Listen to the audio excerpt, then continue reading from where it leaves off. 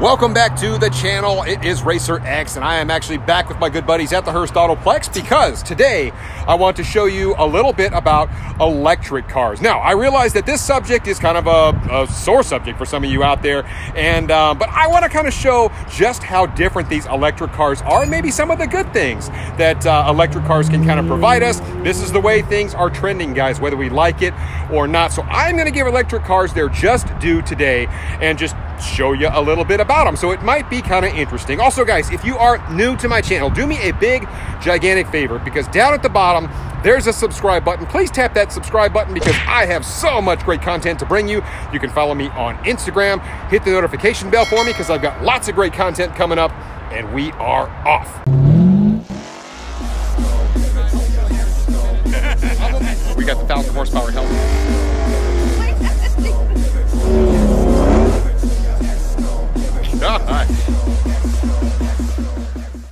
One of the things I really do like about Hurst Autoplex is it's just like a candy store. You're a kid, you know. They have so much stuff here. I mean, Shelby's, and look at all the C8s they have up here, Camaro SS's. They've got a plethora of great stuff in the showroom in there. So yeah, I'm a happy guy when I'm up here at the Autoplex. But anyway, let's go take a look at this electric car I want to show you, and we'll go from there. So behind me, I've got my 2020 Mustang GT Premium. As you know, that one is going to be getting that Bad Daddy twin turbo kit here very, very soon. So sort of the the two extremes here, two polar opposites, because here you do have the all-electric P100 from Tesla. I will say that this car is incredibly different. Your entire mindset changes when you look at electric cars, because even getting in it, you don't start it like you do a normal car. And all the components in it are different. I mean, just your whole mindset, it just all has to change. Throw everything you know about cars out the window when you look at something like this, and I'll show you some of the differences and give you my thoughts. Now, when you look at a car like a Mustang GT, you're looking at a very traditional setup in terms of how this thing makes power. It is internal combustion, right? So basically, an engine is actually nothing more than really a big air pump when you really think about it objectively. Now, when you look over here at the Tesla, completely different deal, right? You're talking about battery packs. So you don't have traditional fuel in this vehicle like you would have in a Mustang, which means you also don't need to have exhaust components on this car. You're talking about a car that has a rumbly V8 that sounds good versus a car that essentially makes no noise at all. And it's very kind of analog to drive this vehicle. So I think that's the big knock from a lot of muscle car folks, is it doesn't make any sound. It's kind of an analog driving experience. You can see you don't even have really any air intakes in the front. You simply don't need it. You've got a big heavy battery pack sitting underneath you, whereas obviously here you've got to have a lot of air intake and a lot of different things to consider with an internal combustion engine. So as we take a look around the Tesla just a little bit more, you can see, yeah, it does kind of look like a regular sedan, but I mean, there's so much that changes when you think about how this thing actually functions. Let's talk a little bit more about the inside of the car. Now, I really will admit that just everything about this car is just sort of trippy to me, being a traditional performance muscle car, sports car kind of guy. Even the key fobs on these things are just, they're just different. You know, so as we walk up, there go the mirrors and the handles. We jump into this. You got that signature T for Tesla in the middle. Very nice steering wheel there. You can see the technology is just insane in a Tesla. And all the features and things are really done. Everything's done from this central infotainment screen in the middle, which is gigantic. It covers really like half the dash up in this. But there's, I mean, really everything you do in this car is kind of monitored by this central screen here. Now, you do get a nice, a couple of nice feature comforts in here. You can see you've got your traditional cup holders and storage there in the middle. Very comfortable seats in this car. But that's kind of where the similarities stop. So let's talk a little bit about the Tesla and some of the great things that electric cars can offer us, some of the benefits. Well, first of all, from a performance perspective, you're talking about all-wheel drive, and you're talking about 100% of its available torque at 0 RPM. So while these things might be quiet, they pack a ginormous punch. And in there, like P100D, they've got the new Plaid edition coming out, which is super ridiculous. And Tesla has their new Roadster coming out. It's incredible the amount of grip these things have with all of that torque, but they're actually very, very fast, especially when they're on a full charge. Of course, they don't burn fossil fuels either, renewable energy. So here is the driving position in the Tesla P100. As you can see, really, really nice digital display here. And of course, there is that giant screen there in the middle that you can do so much from. I mean, it's so incredibly functional how much you can do. But it is just really trippy. You don't see a start button in this thing anywhere. Like I said, you really have to change your whole mindset when you go to a Tesla. These things up here are how you open the door. This little bitty thing here, almost space-age looking handles here. You've got some nice kind of suede bits right up on the top, so it is kind of nice from an interior features perspective. But you actually put this thing in gear. I sat and tried to figure out how to drive this car, not being a Tesla guy, being a traditional car guy. I was like, how in the world do you work this thing? But you actually work it from here. That is actually how you put the vehicle in park, reverse, and drive. And you just have to sort of figure things out, because it does, you know, when you start it up, it makes no noise at all. It is just a really, really weird thing. And as you jump into this, you can see right down here, you've got your home screen for the vehicle. You can do all sorts of fun stuff. You can open up your sunroof, lots of stuff to do there. You've got your exterior lighting. You've got your quick controls suspension, which is kind of nice. So in this particular one, you can raise it all the way up to very high, or you just lower the car if you want to. You've got lots of different light settings. I mean, it's incredible the number of settings and how configurable this particular car is. You can go to your driving. You've got your acceleration, where you can either be in chill or standard. In like a P100D, you would actually see that it has like a mode called, I think it's insane mode. But at any rate, you've also got autopilot here, which is really trippy, right? I mean, can you imagine the car driving itself? But these cars have functionality where they can actually kind of stay between the lines and drive themselves to a degree. It just, man, it takes so much adjustment in my mind. So sitting inside the Tesla P100, it is a very comfortable place to sit. The seats are actually quite nice. The sunroof in this is enormous. It goes here and then all the way over the back as well. And you control all of that right here from the center screen. But as I did mention, I actually sat in this car trying to figure out just how to work it, how to even turn it on. I mean, just because of my normal mindset, like, you don't really turn the car on like a normal car. Okay. How the hell do you do this? Like, there's no way. How does this car work? Like, I don't understand. Like, if I'm supposed to do, I am so confused.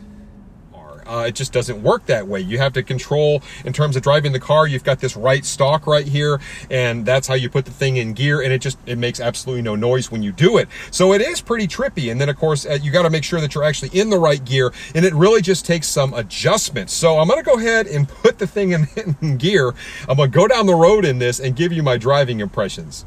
Now, I'm actually going down the road in the Tesla, and I don't know what to say. I mean, you could literally hear a pin drop in this vehicle. Obviously, I don't have the air conditioning on. I don't have the radio going, and the radio actually sounds pretty good in this.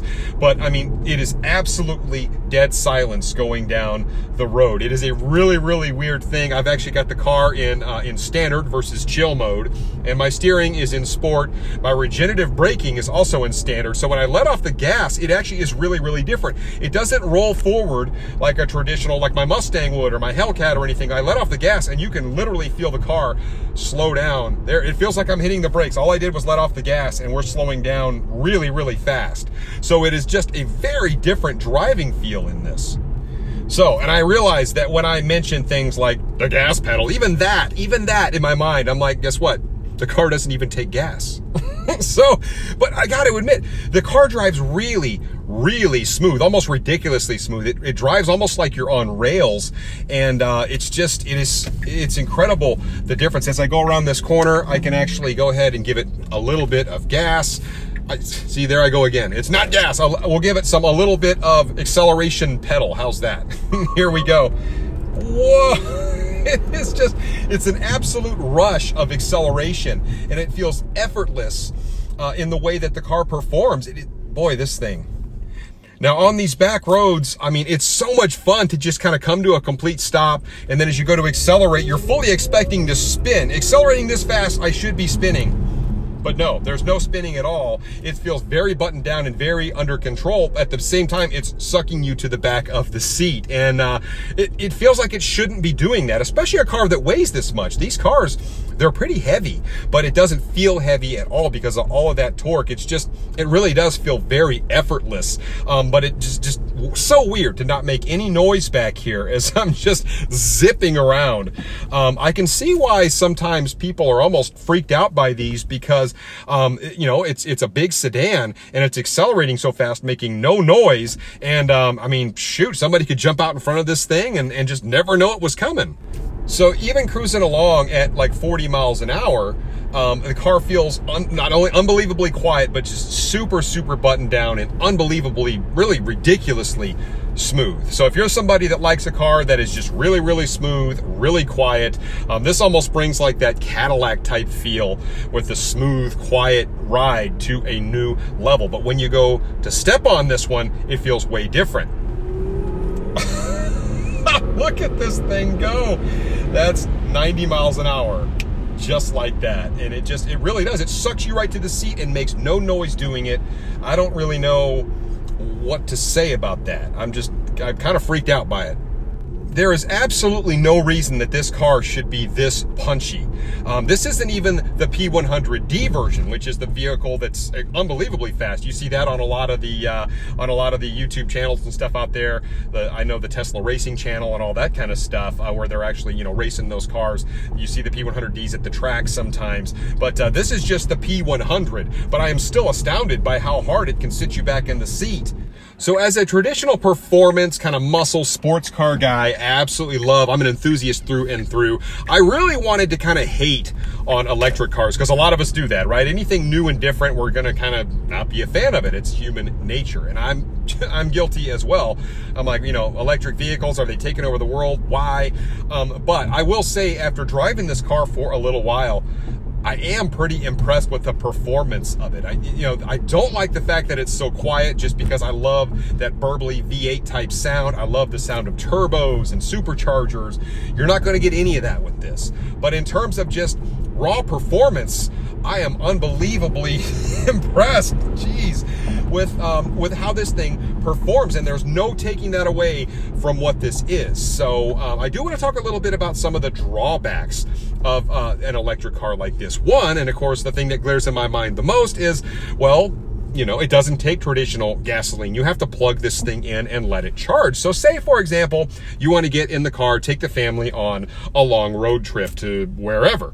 Well, you have to plan your trip out pretty carefully because you have to get a full charge on this. Right now it's showing I have 253 miles until I have to recharge. But the vehicle actually will lose a little bit of performance, obviously, with the lower charge. So you do have to keep that in mind. I mean, it's not like you can just pull into the local gas station and get more fuel for this. So you got to find out where your charging stations are and then set aside some time for this thing to actually recharge so that you can resume your trip. I know some people will also say this, but yeah, it's not free to charge your car at a lot of places. Even at home, you have to kind of get a special sort of charging station put in to your wall there or wherever it may be. And then, of course, you know, you have to allow your vehicle enough time. So if you own a Tesla, it really does take a little bit of planning just to make sure that you always have enough charge in the vehicle to get where you need to be. Another thing about these things is it takes some getting used to in terms of just the doors, and I mean, everything is just so different than it would be in a normal car. You know, there's that adjustment period. So once you adjust, I could see this actually kind of being a pretty neat vehicle.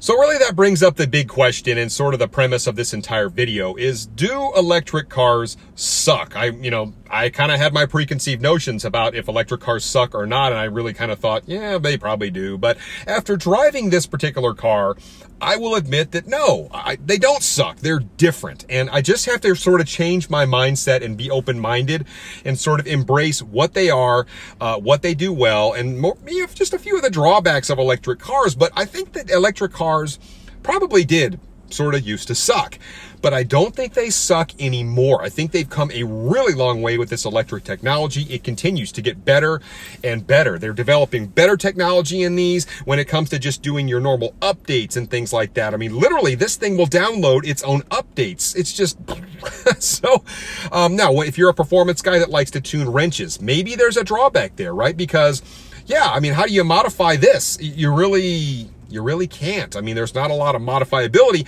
However, they are saying that you may actually be able to, just with a computer, go in and do modifications to something like this. And actually, you know, so gone are the days where you have to, you know, bolt up, you know, catless mid pipes and pulleys and all that kind of stuff. That doesn't happen on a car like this. But if you can get in and actually crack the code and actually start tinkering with the PCM in this car, they're saying that that might be the wave of the future. Get in and actually be able to tune these and sort of add your own modifications to them. So that is actually something really neat to think about. But really the big drawbacks to me, yeah, you got to plug them in. You got to plan for how far you're going to go, all that kind of stuff.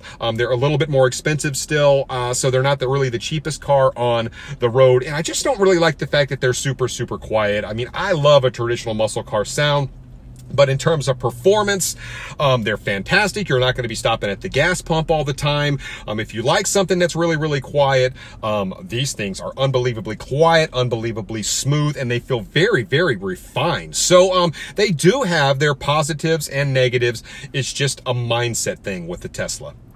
So there you have it. That is the review on the all-electric Tesla P100. So I'm pretty impressed with the car. I gotta give this thing its due. It's very, very different. It would take me some adjusting, but they have really come a long way with this electric technology, so I'm gonna do my best to embrace it. This is the future, guys. I hate to tell you, but it is what it is. This is the direction everything is going, and these guys are at the absolute forefront of the technology in the EV world. So go drive one of these and see what you think about it. It is a little bit of a trip, and you're kind of wondering, how the heck do you just open the doors in it? And it just, everything about it is different. But it is still kind of cool. So go take a look for yourself and see what you think and make up your own mind. That's my best advice for you. I hope you guys enjoyed this one. Put your comments down below, and I will catch you on the next one. So until then, RacerX.